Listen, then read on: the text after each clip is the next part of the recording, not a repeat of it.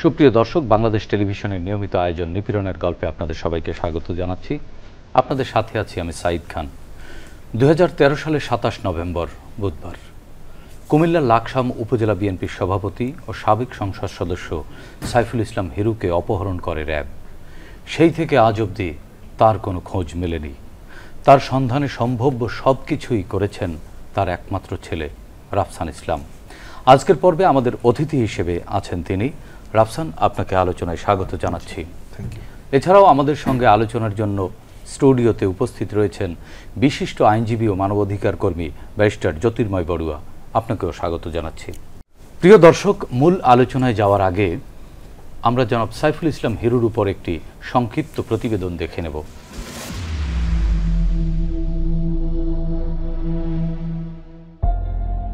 সাইফুল ইসলাম হিরু কুমিল্লার লাকসাম উপজেলা বিএনপির সভাপতি ও সাবেক সংসদ সদস্য। ছোটবেলা থেকেই ছিলেন সাধারণ মানুষের একান্ত আপনজন। মানব সেবার ব্রত নিয়ে তার রাজনীতিতে পথ চলা শুরু। দেশ স্বাধীনতা ও সার্বভৌমত্বের প্রশ্নে তিনি সবসময় ছিলেন উচ্চকণ্ঠ, যা ফ্যাসিস্ট হাসিনা সরকারের চেতনার পরিপন্থী। তাই বিএনপির অসংখ্য নেতাকর্মীর মতোই গুমের শিকার হতে হয় এই জনপ্রতিনিধিকে। 2013 সালের 27 নভেম্বর বুধবার ওই দিন রাত 9টার দিকে লাকসামে বিশেষ অভিযান চালান র্যাব, পুলিশসহ যৌথ বাহিনীর সদস্যরা। ওই সময় বিএনপির টানা অবরোধও চলছিল। এক পর্যায়ে র্যাব সদস্যরা উপজেলা বিএনপির সভাপতি সাবেক এমপি হিরুর মালিকানাধীন ব্যবসায়িক প্রতিষ্ঠান লাকসাম ফ্লাওয়ার মিলে প্রায় 1 ঘণ্টা অভিযান চালিয়ে গ্রেফতার করেন 9 জনকে। র্যাবের অভিযানের খবর পেয়ে ওই রাতেই সাইফুল ইসলাম হিরু পৌর বিএনপির সভাপতি হুমায়ুন কবির পারভেজ সহ কয়েকজনকে নিয়ে একটি অ্যাম্বুলেন্সে করে লাকসাম থেকে কুমিল্লার উদ্দেশ্যে রওনা দেন। তাদের বহনকারী অ্যাম্বুলেন্সটি কুমিল্লা নোয়াখালী আঞ্চলিক মহাসড়কের হরিশ্বর আলিশ্বর এলাকায় পৌঁছালে সাদা পোশাকধারী একদল লোক নিজেদের র্যাব পরিচয় দিয়ে তাদের আটক করে অন্য একটি সাদা মাইক্রোবাসে তুলে নিয়ে যায় কুমিল্লার দিকে। ওই দিন রাত 12:30টার দিকে জসিমউদ্দিন এবং লাকসামে গ্রেফতার হওয়া 9 জনকে লাকসাম থানায় হস্তান্তর করেন র্যাব 11 এর কুমিল্লা শাখার তৎকালীন ডিএডি শাহজাহান আলী। পরদিন সকালে তাদের জেল হাজতে পাঠায় পুলিশ। এতে জসিম রক্ষা পেলেও পরিণতি জানা যায়নি বিএনপি নেতা হিরু ও হুমায়ুনের। তার খোঁজে এখনো দাঁড়ে দাঁড়ে ঘুরছেন একমাত্র ছেলে রাফসান ইসলাম। হিরুর অপেক্ষায় এখনো চাতক পাখির মতো তাকিয়ে আছে তার পরিবার। প্রিয় আবার তাদের মাঝে ফিরে আসবেন, এই প্রত্যাশায় এখনো প্রহর গুনছেন লাকসামের লাখো জনতা। দেখে নিলাম একজন জনপ্রতিনিধি জনাব সাইফুল ইসলাম হিরুর উপর একটি প্রতিবেদন, যিনি এলাকার মানুষের প্রত্যক্ষ ভোটে হয়েছিলেন জাতীয় সংসদ সদস্য, ছিলেন গণমানুষের ভেতর, কথা বলতেন গণমানুষের ভাষায়। এভাবে গণমানুষের কণ্ঠস্বর হওয়াই হয়তো কাল হয়েছে তার জন্য। গণবিরোধী সরকারের রোষানলে পড়েছেন তিনি এখনও নিখোঁজ। স্বজনরা জানেন না তিনি কোথায় আছেন, কেমন আছেন। নিখোঁজ হওয়ার গল্প শুনব তার সন্তান রাফসান ইসলামের মুখ থেকে। রাফসান ইসলাম, আপনার বাবা গুম হয়েছেন, সেদিনের ঘটনা আপনি কতটুকু জানেন? আপনি কোথায় ছিলেন সেই দিন? সেই দিন আসলে আমি বাসায় ছিলাম। আমি তখন আসলে স্টুডেন্ট, তা আমি পড়ালেখা করে ক্লাস শেষ করে বাসায় আসলাম অ্যারাউন্ড 7 PM তখন। তো আব্বুর সাথে আমার ওই দিন দুপুরেই কথা হয়েছিল। বলতেছিল ঢাকায় আসবো, একটু শরীর টরিল খারাপ, একটু রেস্ট নিবে, টায়ার্ড হয়ে গেছে। তখন তৎকালীন একটা তত্ত্বাবধায়ক সরকার দাবিতে একটা বিএনপির আন্দোলন চলছিল টানা চলতেছিল 2 মাস মনে আন্দোলন চলছিল তখন। 2013 2014-তে যে আন্দোলনে যে ইলেকশনে বিএনপি যায়নি, একতরফা ইলেকশনে যে যায়নি, ওই আন্দোলনে তা বলছে আমি একটু রেস্ট নিতে আসবো, একটু হার্টের রোগীও ছিল, ওষুধ টষুধ নিতে হবে। তো এই কারণে বলতো ঠিক আছে, রাতের বেলায় রওনা দিবে। তো 27 নভেম্বর আমাদের যে মদার মিলটা আছে, ফ্লাওয়ার মিল, অয়েল মিল, সবগুলি একসাথে। তো ওইখানে আমার আব্বুর সাথে ছিল বাচ্চু আঙ্কেল, জসিম আঙ্কেল, আমাদের মিলের স্টাফ আর 2টা ব্যবসায়ী ছিল। এইভাবে আব্বুর সাথে দেখা করতে আসছে। তো আব্বু বের হয়েছে, ঠিক এর 5 মিনিটের মধ্যেই র্যাব 11 কারেন্টের লাইন আউট করে কারেন্ট লাইট অফ করে অন্ধকার হয়ে গিয়েছিল। তখন তারা র্যাব 11-র হোয়াইট ড্রেস, সিভিল ড্রেসে, ওয়াকি টকি এবং র্যাব 11-র গাড়ি এবং হচ্ছে ওদের যে লাঠিটা, এভাবে ওরা আসলো। ওরা ছিল 15 থেকে 20 জন। তো ওরা এসে বলল এখানে এই সব নাও, এভাবে বলে নিয়ে বাচ্চু আঙ্কেল, তারপর হচ্ছে বাকি যে ছিল 8 থেকে 9 জন, ওদেরকে নিল। নেওয়ার পর আমাদের ক্যাশে, আমাদের ফ্যাক্টরির ক্যাশে ওই দিন কালেকশন হচ্ছিল প্রায় 17 লাখ টাকা ছিল, এটাও নিল। তারপর এই 9 জনের মোবাইল, স্টাফের মোবাইল সবার নিয়ে ওদেরকে র্যাবের গাড়িতে উঠাইলো। ওদেরকে যখন উঠাইলো, ওদের শার্ট খুলে ফেললো, ওদের আমি যা বর্ণনা শুনছি ওদের থেকে, শার্ট খুলে ফেললো, চোখে পট্টি পরায় ফেললো ওদেরকে এবং বলছে আল্লাহর নাম নিয়ে নাও তোমরা, এই 9 জনকে। এর মধ্যে আব্বু, এই অভিযানের 5 মিনিট আগে আব্বু কিন্তু ফ্যাক্টরি থেকে বাসায় আসছে, 5 মিনিট ডিস্টেন্সও খুব কাছে আমাদের। তো আব্বু এর মধ্যে যেহেতু শরীর খারাপ, অ্যাম্বুলেন্সে করে আমার ভাই তখন তৎকালীন পৌরসভা বিএনপি সভাপতি ছিল হুমায়ুন কবির পারভেজ, হ্যাঁ, ওনাকে বললো যে পারভেজ তুইও চল, আমার খারাপ লাগতেছে, আর হচ্ছে জসিম আঙ্কেল, এই 3 জন অ্যাম্বুলেন্সে গুলো রওনা দিল। কোথায়? ঢাকার উদ্দেশ্যে। তো লাকসাম আমাদের ওইখান থেকে বেশিক্ষণ না, আধা ঘন্টা যাওয়ার পর রাস্তার মধ্যে এভাবে 2 গাড়ি দিয়ে রাস্তা ব্লক করে সব গাড়ি সাইড করতেছিল তারা, আইন শৃঙ্খলা বাহিনী। তো তখন ওইখানেও সেম র্যাব 11 গাড়ি দেখা গেল, তারা আব্বুকে, জসিম আঙ্কেলকে আর হুমায়ুন ভাইকে গাড়ি থেকে নামানোর পর অ্যাম্বুলেন্স ড্রাইভারকে নামায় অনেক মারধর করে। অ্যাম্বুলেন্স ড্রাইভার প্রায় 8 থেকে 9 মাস হসপিটালাইজ ছিল, হাত পা ভেঙে ফেলছে এবং ওই লাঠিগুলি দিয়ে মারছে, যেটা র্যাবের, যেটা বা আইন শৃঙ্খলা বাহিনীর যেটা। সো এটা কেন বলতেছি, কারণ আমাদেরকে বলা হয়েছে নাকি চোর ডাকাত ছিল। সো চোর ডাকাত হলে কিভাবে র্যাবের গাড়ি পায়, কিভাবে র্যাবের ইউনিফর্ম পায়, কিভাবে ওয়্যারলেস পায়, এই কারণে বারবার বলতেছি যে র্যাবের গাড়ি দেখা গেছিল। তো আব্বুকে আর হুমায়ুন ভাইয়াকে আর জসিম আঙ্কেলকে আটক করে তখন তারা একটা পিকআপে, তাদের র্যাব 11 পিকআপে উঠায়।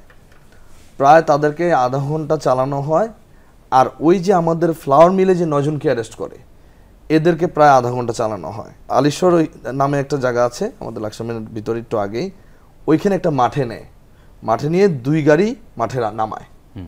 তো তখন তো যে 9 জন আছে তাদেরকে পট্টি খোলায়, তাদের শার্টটা খুলে তাদেরকে লাইনে ইন্টারোগেট করা হয়, আপনি কে, আপনি কি করেন, আপনি কোন দল করেন বা সামথিং এরকম জিজ্ঞাসা করা হয়।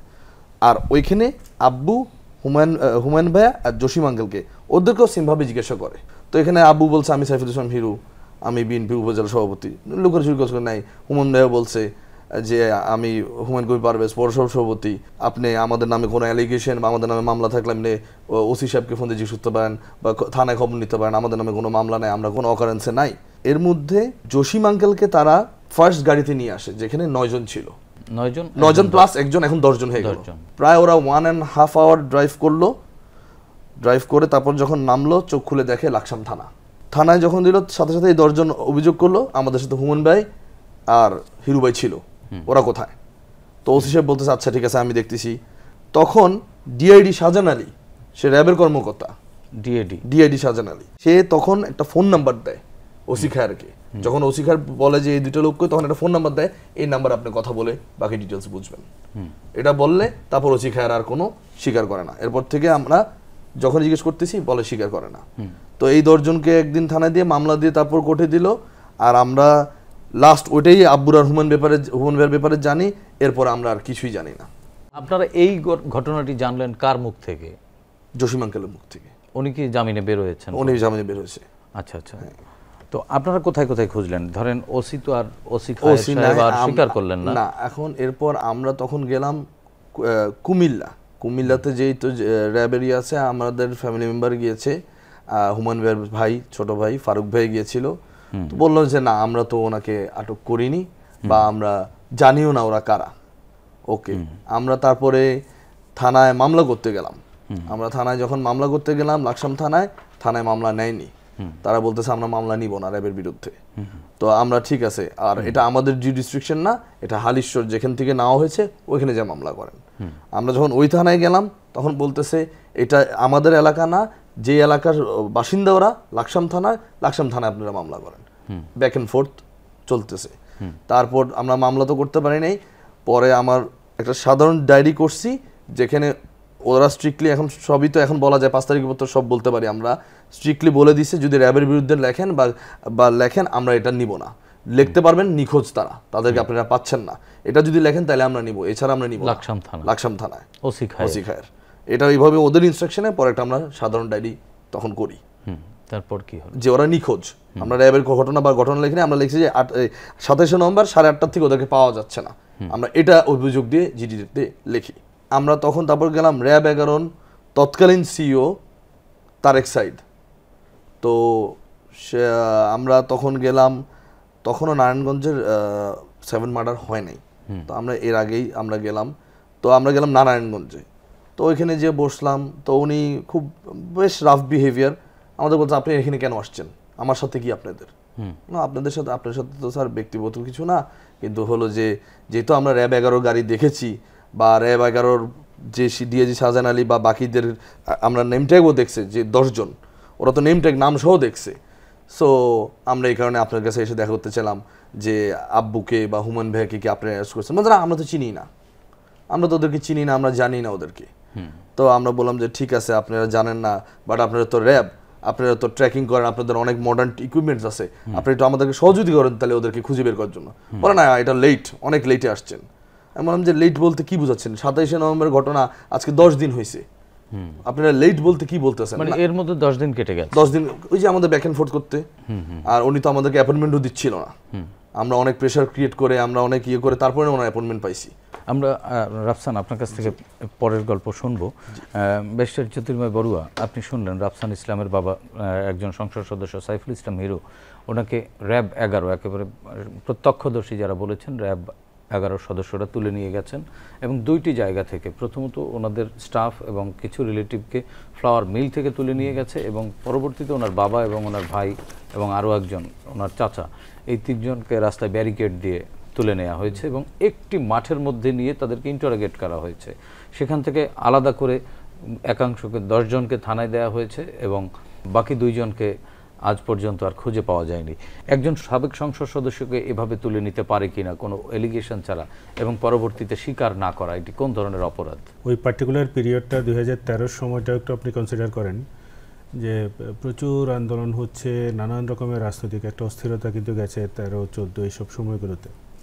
সেই সময় কুমিল্লাতে ওনার বাবা যখন, হিরো সাহেব যখন বা পারভেজ সাহেব যখন এরকম গুমের শিকার হলেন, একই সময়ে কিন্তু আরও অনেকেই কুমিল্লা থেকে কিন্তু গুমের শিকার হয়েছে। আপনি একটা শব্দ বলেছেন তুলে নিয়ে যাওয়া, এই শব্দটা প্রচণ্ড আপত্তিকর এবং এই একটা বিষয় নিয়ে কিন্তু আমি দীর্ঘ সময় ধরেই কিন্তু আপত্তিটা জানিয়ে আসছি যে পুলিশ তুলে নিতে পারে কিনা। পুলিশের তুলে নেওয়ার, পুলিশ বলেন র্যাব বলেন, কারো কোনো তুলে নেওয়ার কোনো এখতিয়ার নেই। সেটি তার পরিচয় কি তিনি সংসদ সদস্য না তিনি একজন দিনমজুর, খেটে খাওয়া দিনমজুর, তাতে কোনো পার্থক্য হয় না। সংবিধানে কোনো নাগরিকের মধ্যে কোনো পার্থক্যের ব্যাপার নেই, সবারই আসলে এক্ষেত্রে অধিকারটা খুবই সমান। কিন্তু এই যে তুলে নেওয়ার ব্যাপারটা যখন আপনি আলোচনা করছেন তখন আপনাকে আইনি জায়গায় চিন্তা করতে হবে যে পুলিশ কোন কোন পরিস্থিতিতে আমাকে বিনা পরোয়ানায় গ্রেফতার করতে পারে বা এরকম সার্চ করতে পারে। প্রথম গ্রেফতার তো হচ্ছে পরের বিষয়, প্রথমে আসতে হবে আলোচনায় যে তিনি আমাকে স্টপ অ্যান্ড সার্চ, অর্থাৎ আপনার যে কোনো সময় এসে 54 ধারাতে যেটা আমরা সার্চ করার কথা বলি সেটা পারে কিনা। 54 ধারাতেও সার্চ কীভাবে করবে সেটা হচ্ছে 1898 সনের আইনে যেভাবে আছে সেটাকে আমাদের সুপ্রিম কোর্ট পাল্টে দিয়েছে 2003 সনে, বললো যে না এটা সংবিধানের সাথে সাংঘর্ষিক, এভাবে কাউকে রাস্তায় দাঁড় করিয়ে আসলে সার্চও করা যাবে না। এই কথা বলার পরে সুপ্রিম কোর্ট কী করলো, 15 দফা একটা নির্দেশনা দিয়ে দিয়েছে তাদেরকে কি কি করতে হবে। আমরা দেখেছি গত এই পুরো ফ্যাসিস্ট সরকারের পুরোটা পিরিয়ডেই ইচ্ছাকৃতভাবে সুপ্রিম কোর্টের এই নির্দেশনাগুলোকে ফলো করা হয়নি, ইচ্ছাকৃতভাবে এগুলোকে ভঙ্গ করা হয়েছে, যেগুলো আসলে আইন ভঙ্গের অপরাধ। কেন আইন ভঙ্গের অপরাধ বলছি, আপনি যদি আমাদের কনস্টিটিউশনের 152 অনুচ্ছেদ দেখেন সেখানে বলছে যে আইন কোন কোনগুলো বিষয়গুলো আইন হবে। এই যে সুপ্রিম কোর্ট যে 2003 সনে নির্দেশনা দিল 111 অনুচ্ছেদ অনুযায়ী এগুলো কিন্তু আইনে পরিণত হয়েছে। সুপ্রিম কোর্টের নির্দেশনা কিন্তু আইন। 152 অনুচ্ছেদে আইনের সোর্সের কথা যখন বলা হচ্ছে, সুপ্রিম কোর্ট যখন কোনো একটা আদেশ নির্দেশ দিচ্ছে সেগুলো যে আইনে পরিণত হচ্ছে এটা আমাদের কনস্টিটিউশনে স্বীকৃত। তাহলে এই রকমের একটি পরিস্থিতি থাকা অবস্থাতেই তারা যখন 54 ধারাতে ধরেন ওনার বাবাকে যে রাস্তায় ঢাকা চিটাগং হাইওয়েতে যে দাঁড় করালেন, এই দাঁড় করানোর পেছনে একটা অ্যাম্বুলেন্সের করে ওনারা যাচ্ছিলেন ঢাকাতে, তাহলে ওনার যে দাঁড় করালেন সেখানে রিজনেবল সাসপিশনটা কী ছিল? তারা কি বেপরোয়া গতিতে চালাচ্ছিল, তারা কি কোনো অস্ত্র বহন করছিল, তারা কি কোনো রকমের মামলা থেকে পলাতক আসামি, কিংবা কোনো বাহিনীর তারা ডেজার্টার, আর্মি থেকে ধরেন পালিয়ে গেল, সেটাও ক্রিমিনাল অফেন্স, সেটার জন্য গ্রেপ্তার করা সম্ভব, কিংবা তারা এমন কোনো একটা অপরাধ করতে যাচ্ছিলেন যেটা থামানোর জন্য তাদেরকে গ্রেপ্তার করা সম্ভব। কি আসলে তাদেরকে তো থামিয়ে জিজ্ঞাসাবাদ করারই কোনো আইন ছিল না ওই সময়টা, কিংবা এখনও। আপনার তো একটা রিজনেবল সাসপিশন থাকতে হবে। সেই রিজনেবল সাসপিশনটা যে আপনার মন গড়া মনে হলেই হবে তাও কিন্তু না। ওই 15 দফা নির্দেশনাতে বলছে যে আপনাকে ডায়েরি মেনটেন করে লিখতে হবে যে জনাব হিরো সাহেব এবং এরকম পারভেজ সাহেব সহ এরা সবাই, জসিম সাহেব এনারা যাচ্ছেন, আমার কাছে মনে হচ্ছে যে এরা কোনো একটা দত্তব্য অপরাধ সংগঠনের জন্য যাচ্ছেন, সে কারণে আমার ওনাদেরকে দাঁড় করানো দরকার, জিজ্ঞাসাবাদ করা দরকার, এবং আমি বিনা পরোয়ানায় তাদেরকে আমি গ্রেপ্তার করবো 54 ধারায়। 54 ধারা ছাড়া তো যেহেতু স্পেসিফিক কোনো মামলা নাই, আপনার হাতে তো আর কোনো রকমের অস্ত্র নাই, আমি যদি এখানে র্যাব কিংবা পুলিশ যেই হই না কেন, তাহলে তাদের এই ডায়েরি মেনটেন যদি না করে তাহলে ওই কর্মকর্তার বিরুদ্ধেই আদালত হচ্ছে শাস্তিমূলক ব্যবস্থা নেবেন। সেটাও কিন্তু 15 দফা নির্দেশনার মধ্যে আছে, যেগুলো কখনোই প্রতিপালন করেননি বিচারকরাও, ম্যাজিস্ট্রেট মহোদয়রাও। বারবার বলা সত্ত্বেও ঢাকার কোর্টেও আমরা এগুলোকে কখনো কাজ করাতে পারিনি। এবার তাদেরকে মাঠে নিয়ে যাওয়া, আপনার মাঠে নিয়ে গিয়ে ইন্টারোগেশন করতে পারবে, সেটা আবার পুলিশের বুক বলেন, র্যাবের ওয়ার্কিং যে তাদের নিজস্ব যে বুক ম্যানুয়াল, সেখানে কোথায় আছে যে মাঠে নিয়ে গিয়ে তাদেরকে ইন্টারোগেশন করবেন চোখ বেঁধে, মানে খুবই অবমাননাকর, অসম্মানজনক একটা পদ্ধতিতে শার্ট খুলে, সেটা বলছে একটা অসম্মানজনক একটা অবস্থায় তাদেরকে পাবলিকলি হ্যারাস করার জন্য আপনি মাঠে নিয়ে গিয়ে হচ্ছে তাদেরকে জিজ্ঞাসাবাদ করছেন। এটারও কোনো ধরনের আইনি ভিত্তি ছিল না। এবার 10 জনকে আপনি ওখান থেকে পিক করলেন কীভাবে? ওই তাদের কর্মচারী 9 জন যাদেরকে নিয়েছিল তিনি এবং জসিম সাহেব ওনার চাচা, তাদেরকে আবার থানাতে নিয়ে গেল। থানাতে নিয়ে গিয়ে একটা মামলাতে ইমপ্লিকেট করলো। তাদের অপরাধটা কী ছিল? যে মামলাতে ইমপ্লিকেট করুক না কেন, আমি যদি ভিতরে ডিটেলে নাও যাই, আপাতত ওনার মুখের কথাটুকু শুনেও বোঝা যায় যে ফলস মামলা।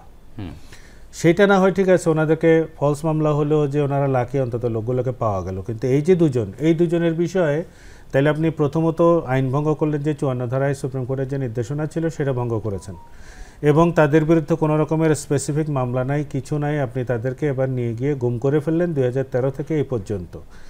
গুমের আসলে এবার আমরা পড়লাম হচ্ছে মুশকিলে যে আওয়ামী লীগ বরাবরই তাদের পুরো টেনিওর জুড়ে অস্বীকার করেছে যে গুম বলে কিছু নাই, গুম বলে কিছু হয়নি। তারা পরিবারের সাথে ঝগড়া করে কিংবা ব্যাংকের লোন থেকে বাঁচার জন্য পালিয়ে বেড়াচ্ছে, এই ছিল হচ্ছে কমন গল্প তাদের ব্যাখ্যা। এই গল্প থেকে কিন্তু আওয়ামী লীগ পুরো টেনিওর জুড়ে বের হতে পারেনি। এবার এই যে দুজন ব্যক্তি, তারা প্রতিষ্ঠিত ব্যক্তি, তাদের রাজনৈতিক পরিচয় আছে, সামাজিক পরিচয় আছে, ব্যবসায়ী, তাদের কুমিল্লাতে তারা প্রতিষ্ঠিত ব্যবসায়ী, তাদের কি কারণ থাকতে পারে তারা 2013 সন থেকে এখন লুকিয়ে থাকার জন্য? তো বোঝাই যাচ্ছে যে 5 তারিখের পর তো ফিরতে পারতো। এখনও আমাদের যে সমস্যাটা, আমি পরিবারের সদস্যদের মানসিক অবস্থাটা বোঝার চেষ্টা করছি, সেটা হচ্ছে ওনারা তো এখনও ভাবছেন যে বাবা জীবিত। এখন একটা জায়গায় এখানে একটু বলে নেওয়া দরকার, সেটা হচ্ছে তাহলে যদি আপনি গুমকে স্বীকারই না করেন তাহলে গুমের নিয়ে তো কোনো আইন থাকারও কোনো কিছু নেই। কারণ অপহরণ এক জিনিস আর গুম কিন্তু অনেক বেশি গ্রিভাস একটা অফেন্স, অনেক বেশি গুরুতর একটা অপরাধের বিষয় কিন্তু গুম।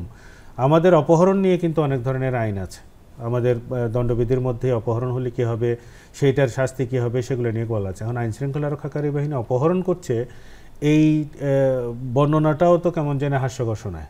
তাই সে তো লফুলি আমাকে অ্যারেস্ট করবে, সে অপহরণ করতে যাবে কেন? কিন্তু এই ঘটনাগুলো তো কার্যত অপহরণের পর্যায়েও পড়ে, কিন্তু এটাকে আমি অপহরণে না ফেলে আমি গুমের মধ্যে ফেলছি। কিন্তু মুশকিল হলো যে আমার গুমের কোনো ধরনের আইন নেই।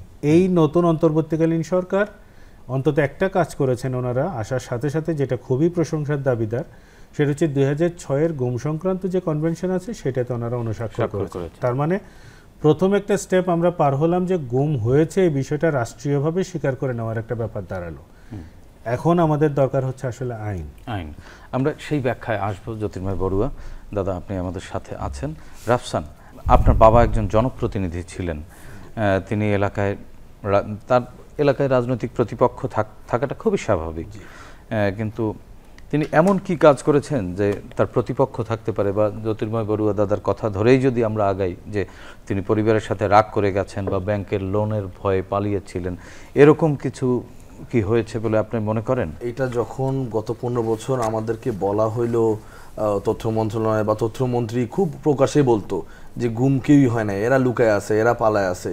তা আমার বাবার নামে মামলা নাই, আমার বাপ কোনো ক্রিমিনাল না, আমার বাপ কোনো টেরোরিস্ট না, উনি একজন ব্যবসায়ী, ওনার কোটি কোটি টাকার ব্যবসা, ওনার ফ্যামিলি, ওনার দলকে যে দলকে ভালোবাসেন, উনি 2002 থেকে 2013 সাল পর্যন্ত উনি টানা উপজেলা প্রেসিডেন্ট ছিল। তাহলে ওনার মতো ব্যক্তি কি কারণ হইতে পারে যে উনি এত কিছু পালিয়ে যাবে? আর এমন হুমান ভাইও সেম, উনিও একজন পৌরসভা সভাপতি, উনি আমাদের বিএনপির মেয়র ক্যান্ডিডেট ছিল আমাদের লাকসামে। তাহলে উনি কি কারণে পালিয়ে যাবে? ওনার ব্যবসা আছে, ফ্যামিলি আছে, এত কিছু থাকার পর ওরা কি কেন পালিয়ে যাবে? আমরা ফ্যামিলিরা আমাদের সাথে যোগাযোগ করবে না? আমরা তো সেই কলের জন্য ডেইলি বসে থাকি, যে আমরা মনে মনে স্বপ্নও দেখি যে আল্লাহ ওরা পালায় যাক, আমাদের একটা ফোন দেখ। এই যে আপনার বাবাকে খুঁজে পাচ্ছেন না, আপনারা কি আইনি কোনো পদক্ষেপ নিয়েছিলেন কিনা, বা যদি নিয়ে থাকেন সেই আইনি প্রক্রিয়া এখন কোন অবস্থায় আছে? আসলে 2013 সালটা এমন একটা সিচুয়েশন ছিল, আমরা সিম্পল একটা মানববন্ধন করতে আমাদের কি চ্যালেঞ্জ হয়েছে প্রেস ক্লাবের সামনে এটা আমরা জানি। যখন আমরা মানববন্ধন করতে গিয়েছি আমার বাসার নিচে তখন সেম জিনিস শার্ট প্যান্ট পরে সিভিল অফিসাররা, ওয়াকি টকি এবং পুলিশের গাড়ি আমার বাসার নিচে 2টা থাকতো। আমার গার্ড ফোন দিত, স্যার আপনি তো এখন বের হইতে পারবেন না বা বের হইেন না, এখানে তো ওয়াকি টকিতে এসে কথা বলতেছে আর উপর দিকে তাকায় আছে। আমি দীর্ঘ তখন অলমোস্ট 3.5 মাস বাসার থেকে বের হইনি। আমি কিন্তু তখন স্টুডেন্ট, আমার ইউনিভার্সিটিতেও জানাইছি, দে ওয়ার ভেরি কোঅপারেট। তারা বলছে তুমি অনলাইনেই তোমাকে ওয়ার্কশিট দেওয়া হচ্ছে। 3.5 মাস আমি এক সেমিস্টার পুরো বাসার থেকে বের হতে পারিনি, বিকজ এভরিডে আমার বাসার নিচে তখন সিভিলে ওয়াকি টকিতে তারা দাঁড়ায় থাকতো। কোনো ধরনের আমরা যেন আইনি ব্যবস্থা বা আমরা ভয়েস রেজ করার জন্য মিডিয়া বলেন বা মানববন্ধন বলেন, আমরা কোনো ধরনের কোনো যেন সাউন্ড না করতে পারি, আমাদের এরকম করতো। আমার কাছে ফোন আসতো, ঢাকার বাসায় না? ঢাকার বাসায় আমার। আচ্ছা জি, আমার কাছে ফোন আসতো, আমার কাছে ফোন এসে আমাকে ধমকি দিত যে আপনি কি সাইফুল ইসলাম হিরোকে আপনার বাবা? আমি বলতাম জি। আপনি কি রাফসানুল ইসলাম? আমি বলছি জি।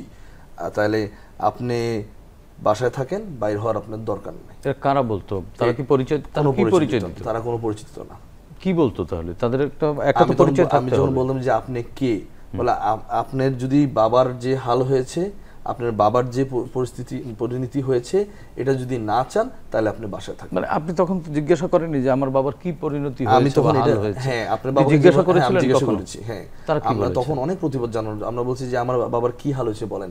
যেমন আপনার বাবাকে খুঁজে পাচ্ছেন না, আপনাকেও কিন্তু আপনার ফ্যামিলি নাও খুঁজে পেতে পারে। তার মানে এই নাম্বার, এই যে ফোন নাম্বারগুলো থেকে ফোন নাম্বারগুলি +all0 +all1 এগুলি কোনো নাম্বার কল ব্যাক করলেও ঢুকে না, এগুলি কম্পিউটারাইজড জেনারেটেড নাম্বার।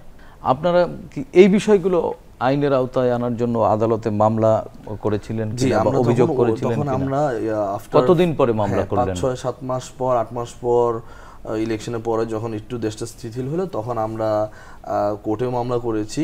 আমাদের কোর্টে মামলাটা এখনো চলতেছে। বাট আমাদের কোথার কোর্টে মামলা করলেন? কুমিল্লা কোর্টে। আমার আমাদের একজন চাচু আছে, উনি লয়ার, উনি এটা দেখতেছে। মামলার বাদীটা হয়েছে আমাদের হুমায়ুন ভাইয়ের বাবা। ও, হুমায়ুন ভাইয়ের বাবা মানে আপনার চাচা? চাচা, জি জি, হুমায়ুন ভাইয়ের বাবা। তো এখন ওই মামলাটা আমরা দীর্ঘ মানে অলমোস্ট 8-9 বছর হয়ে গেছে।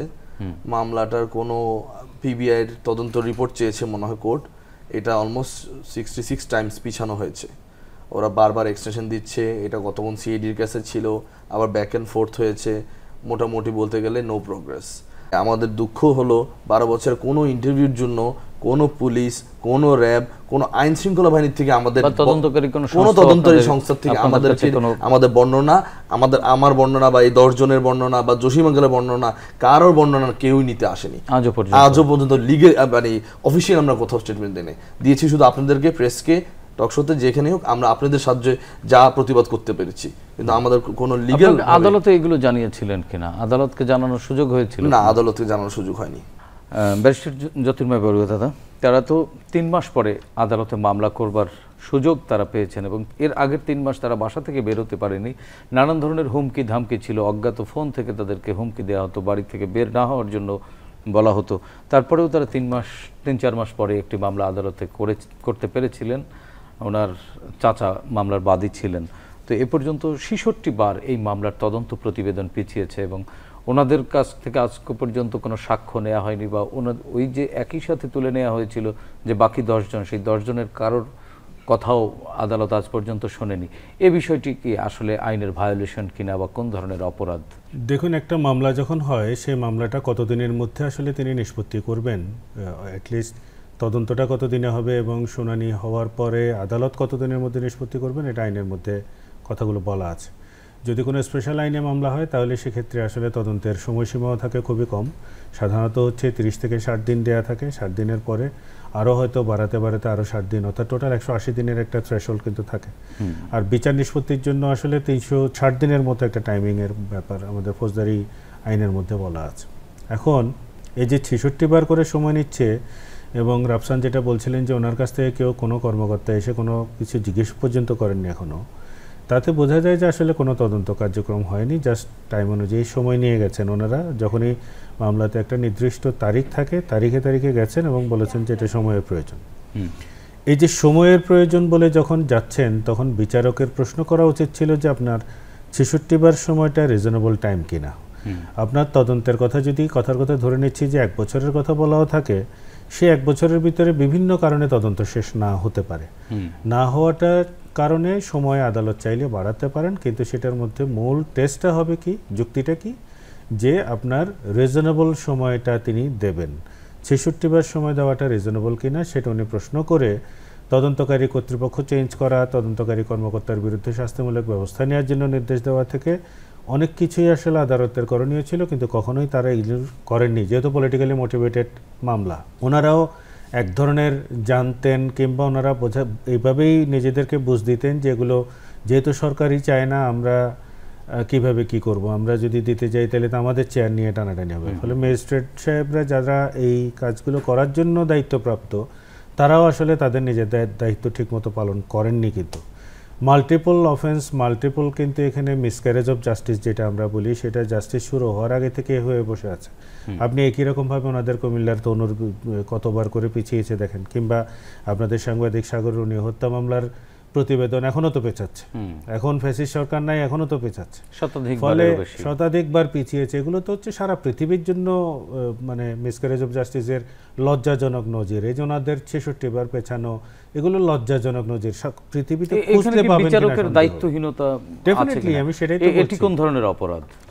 এটি আসলে ওনাদের অপরাধের পর্যায়ে পড়বে কিনা সেটা জানি না, কিন্তু এটা পেশাগত অসদাচরণ, যেটার জন্য ওনাদের চাকরি যেতে পারে, ওনাদের ডিসিপ্লিনারি নানান ধরনের ব্যবস্থা তাদের বিরুদ্ধে নেওয়া যেতে পারে।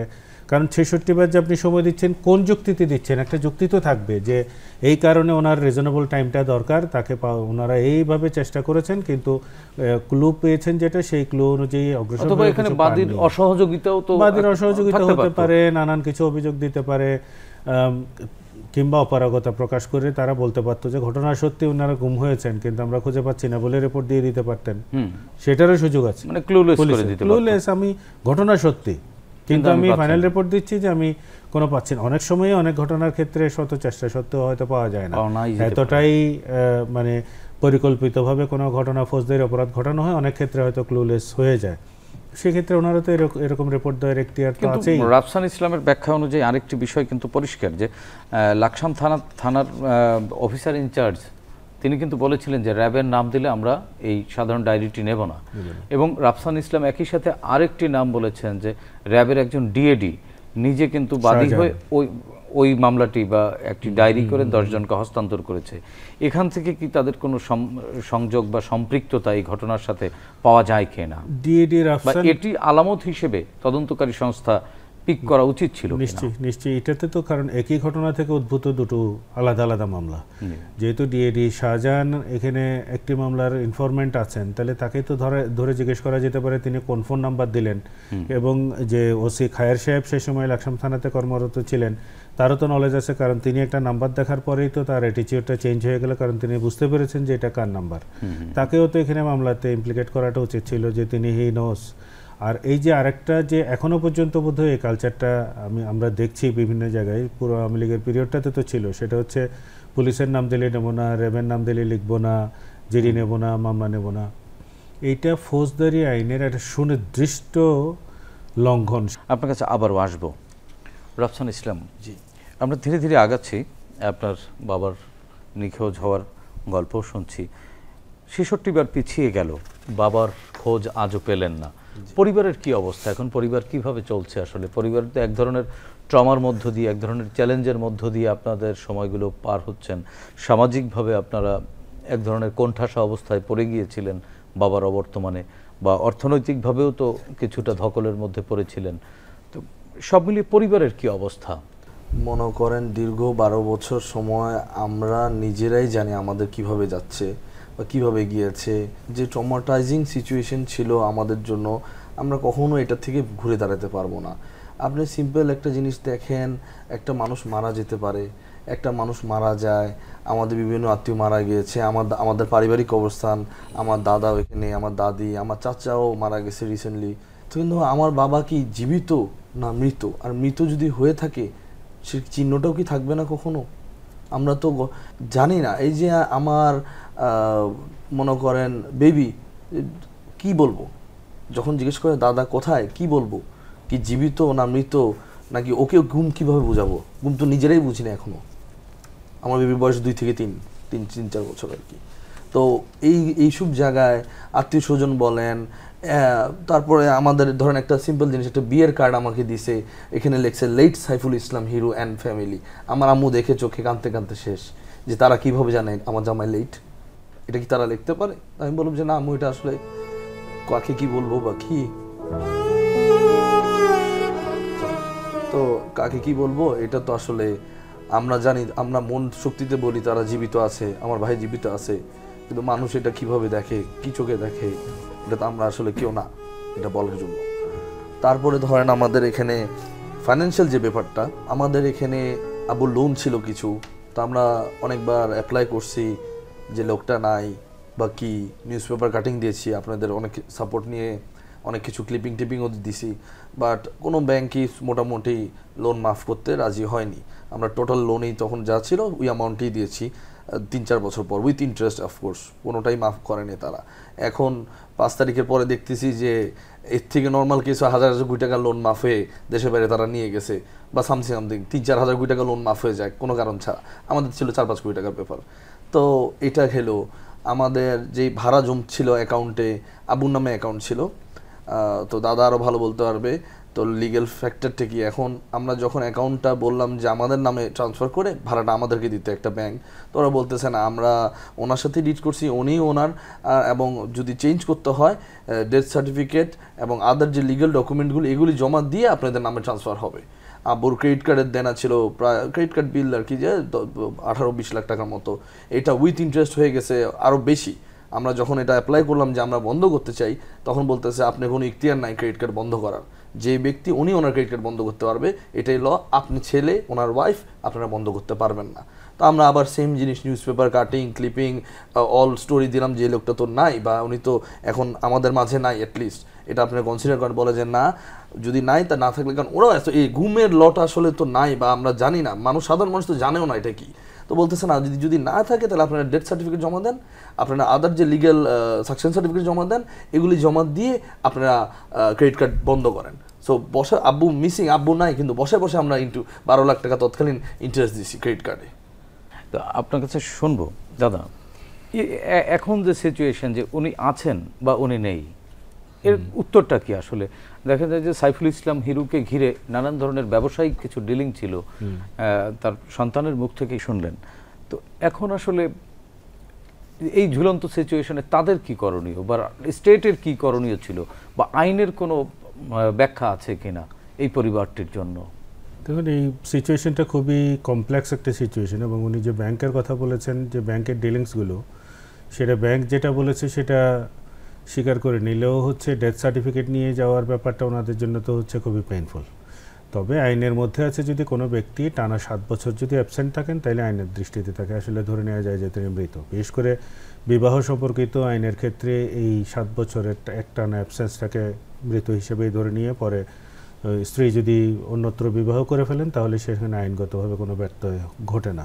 এক্ষেত্রে হয়তো এগুলো করা যেত, কিন্তু এই সমাধান তো আসলে ওনাদের পরিবারকে বা গুম হওয়া যে কোনো ব্যক্তির পরিবারকে এই পরামর্শগুলো দেওয়াটাও তো আসলে অসৌজন্যতামূলক। যে তাকে তো তখন ধরে নিতে হয়, প্রিজিউম করতে হয় যে তাদের পরিবারের ব্যক্তিটি যিনি গুম হয়েছেন তিনি আসলে আর নেই। এখন জটিলতা তৈরি হবে যেটা দেখবেন যে 5 আগস্টের পরে কিন্তু 3 জন ফিরে এসছেন। এর মধ্যে কিন্তু এরকম ঘটনা ঘটেছে, একজনের স্ত্রী অন্যত্র বিয়েও করে ফেলেছেন, যেটা আমি উদাহরণ আইনের জায়গায় দিতে গেলাম। প্র্যাকটিক্যালি কিন্তু এরকম ঘটনাও ঘটেছে। তাহলে তাদের লাইফটা চিন্তা করেন, যিনি ফিরে আসলেন তার কিন্তু এই লাইফ থেকে যে 13টা বছর গেল তা কিন্তু কেবল না, তার লাইফের অন্যান্য সামনের দিকের দিনগুলো কিন্তু সংসারটাও কিন্তু গেল। তো ফলে এই পুরো সিচুয়েশনটা, এই যে 3 জন আসলো বাকিরা আর কেউ আসলো না, এটা নিয়েও কিন্তু কোনো রকমের কোথাও আর আলাপ নেই। এটা গুমের কমিশন হয়েছে, মায়ের ডাক, ওনাদের জানি না রাফসান জড়িত আছেন কিনা, মায়ের ডাক এটা দীর্ঘদিন ধরে কাজ করছে, তাদের নানান ধরনের পাবলিক অ্যাপিয়ারেন্স তাদের আছে, নানান ধরনের দাবি দাওয়া নিয়ে তারা হাজির হচ্ছে, তারা কন্টিনিউয়াস বার্গেনিংয়ের জায়গাটায় আছে। আমি নিজেও তাদের সাথে বেশ কয়েকটি কাজের সাথে যুক্ত হয়েছি। এখন এই যে গুম কমিশন করা হয়েছে, তাদের কার্যক্রম চলছে, আমি জানি না আপনি অভিযোগ দিয়েছেন কিনা, সেখানে আমার মনে হয় যে আপনার অভিযোগটা দেওয়া উচিত। মায়ের ডাক কাজ করছে এগুলো নিয়ে, আন্তর্জাতিক অপরাধ ট্রাইব্যুনালে মানবতা বিরোধী অপরাধ হিসেবে এগুলোর বিচার হওয়ার একটা ব্যাপার আছে। সেগুলো যদি হয়, অ্যাটলিস্ট কোর্ট থেকেও যদি একটা ডিসিশন আসে, তাহলে কিন্তু আপনারা ওই ব্যাংকের জায়গাগুলোতে একটা প্রতিকার হয়তো পেতে পারেন। তার বাইরেও আমি যেটা বলবো সেটা হচ্ছে, এগুলো তো আসলে খুবই মানবিক দিক সবগুলো।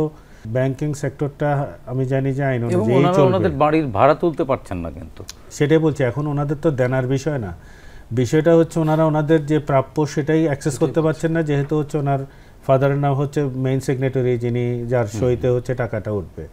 এইটাই যে 13 বছর ধরে যিনি নেই, এটা তো আর গল্প বানিয়ে বলছেন না ওনারা, এটা তো গুমের তো আর অন্য কোনো ডকুমেন্ট থাকবে না যে ঠিক আছে সার্টিফিকেট নিয়ে আসেন উনি গুম হয়েছেন, এরকম সার্টিফিকেটিং অথরিটিও তো কোথাও নাই, বা গুম হয়েছেন এটার যেখানে কোনো রকমের আইনই নাই, তো উনি কী এভিডেন্স প্রকিউর করবেন আদার দেন মিডিয়া রিপোর্টস।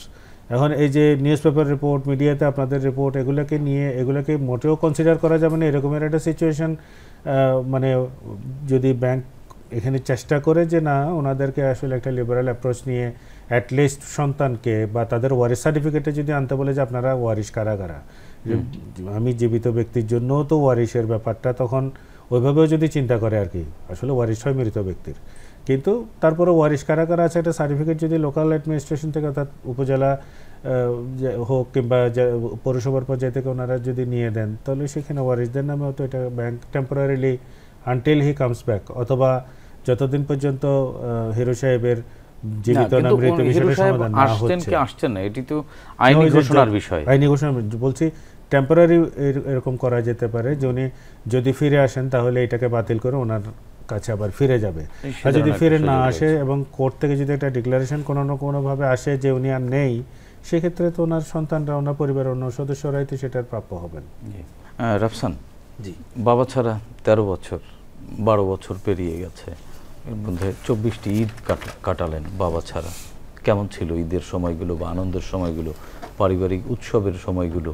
আসলে আমাদের মনে করেন অন্য অন্য দিনগুলিতে কম বেশি মিস করা বা কোনো দিনে ব্যস্ততার কারণে সময় কেটে যায়, কিন্তু কিছু স্পেশাল দিনগুলির কথা আসলে কখনো, কারণ এই দিনগুলি ঘিরেই হয় রিচুয়াল কিছু, আমরা বলি বাংলাদেশি বা আমাদের মুসলিম কালচারের রিচুয়াল। ধরেন সকালবেলা ঘুম থেকে উঠে আব্বু চিল্লাচিল্লি, এই সকালে নামাজ লেট করছো কেন, এই লেট হয়ে যাবে, এই লেট হয়ে যাবে, আমরা আগে যাব, সবার আগে যাই আমরা, যেহেতু এলাকার আমরা একটা প্রতিনিধি বা আমরা এলাকার মানুষদের, আমরা আগে যাব, 8টায় নামাজ হলে আমরা 7টায় যাই, দেখতে হবে সব। তো এগুলি নিয়ে একটা বকাবকি, আমি একটু লেটে উঠতাম, ছোটো ছিলাম স্বাভাবিক, এই বিষয়গুলি।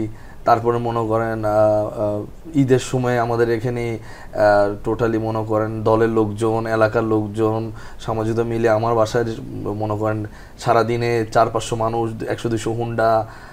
খুব মিস করি এটা, খুব মিস করি এটা। তখন ছোট ছিলাম, হুন্ডা আসলে হুন্ডা নিয়ে ঘুরতে চলে যেতাম, এত হুন্ডা আসতো, মানুষজন সবাই আসতো। তো এরপরের ঈদগুলি মনে করেন সারাদিনে মনে হয় 2টা মানুষও দেখি নাই। আর স্পেশাল করে মনে করেন যে গত 15 বছর যে সিচুয়েশন ছিল, আমার বাড়িতে কেউ আসলে, সে বের হইলে তার নামে মামলা হয়ে যায়, কেউ আমাদের সাথে দেখা করতে আসলে এরপরে সে গ্রেফতার হয়ে যায়, লিস্ট হয়ে যায়। তো এইসব বিষয় মিলে টিলে মানে তখন এই 15 বছর আরও আগে মানুষ কে আসতে দেওয়াও হয় না আসলে বলতে গেলে আমাদেরকে, আমাদের বাসায়। বা আব্বুর বিষয় সমন্বিত কোনো রকমের কোনো সফটনেসও দেখাইতে সুযোগ দেয় নাই মানুষদেরকে, এলাকার মানুষদেরকে এমনভাবেই চাপে রাখছে। কোনো মসজিদে মনে করেন যে ইমাম দোয়া চাইছে আব্বুর জন্য, যেহেতু এলাকা ছিল, কোনো মজ্জেনা দোয়াও চাইছে, তাদেরকেও অবজেকশন, হুমকি দুমকি দেওয়া হয়েছে, কী ব্যাপার উনি বিনবি কোনো, ওনার নামে দোয়া চাওয়ার কিছু নাই এখানে, এই ধরনের ধমকিও দিয়েছে। বাবার কোন স্মৃতিগুলো আসলে এখনো মানে কাদায় আসলে। বাবাকে কখন সবচেয়ে বেশি মিস করেন? ঈদে, তারপর আমাদের কোনো ফ্যামিলি ফাংশানে, যেখানে মনে করেন আব্বু এই জায়গায় গেলে আমি জানি যে সবাই খুব খুশি হইতো, মানুষরা সবাই আসতো, বা আব্বু এখানে আসলে খুব হাসি ঠাট্টা করতো, সবাইকে নিয়ে একটু মজা করতো। এইসব ফ্যামিলি প্রোগ্রামে বলেন, ঈদে বলেন, রমজান মাসে মনে করেন আমরা সবাই মিলে ইফতার করা, আমি আব্বু আমার আত্মীয় স্বজন মনে করেন দলের লোকজন মিলে করেন, আমরা 60-70 জন মিলে ফ্লোরে বসে একসাথে সবাই ইফতার করতাম, তার আমি নামাজটা পড়তাম আমরা সবাই একসাথে। এইসব সব ক্ষেত্রে আমরা যখন যে দেখি যে আসলে পাশে কাতারে নামাজে দাঁড়াইলে পাশে তো আব্বু দাঁড়ানোর কথা, এই জায়গাটা খালি। এখনো কি বিশ্বাস করেন যে বাবা ফিরবেন হয়তো যে কোনো একদিন সন্ধ্যায়? মনের কথা, আমরা আজীবন বিশ্বাস করব যে আমার বাবা ফিরে আসবে, আমরা আজীবন বিশ্বাস করব আমার বাবা জীবিত। জীবিত আমাদের মাঝে নাই, বাট জীবিত আজীবন ভাববো। আমরা সবসময় ভাববো যে উনি আছে কোথাও, আমাদের সাথেই আছে। কিন্তু প্র্যাকটিক্যাল কথাটা একটু ডিফারেন্ট।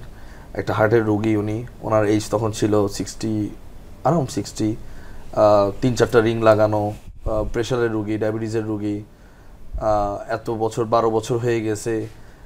নর্মাল হেলথ বা কি সিচুয়েশনে, বা আয়না ঘরের যে ডেফিনিশন আমরা শুনেছি 7/7, তারপর হলো যে সিচুয়েশন, খাবার নেওয়া, টর্চার অ্যান্ড অল, সব মিলিয়ে রিয়েল ফ্যাক্ট, রিয়েল সিচুয়েশনটা কি আসলে এটা আমরা কল্পনাও করতে চাই না, এটা আমাদের কল্পনার বাইরে।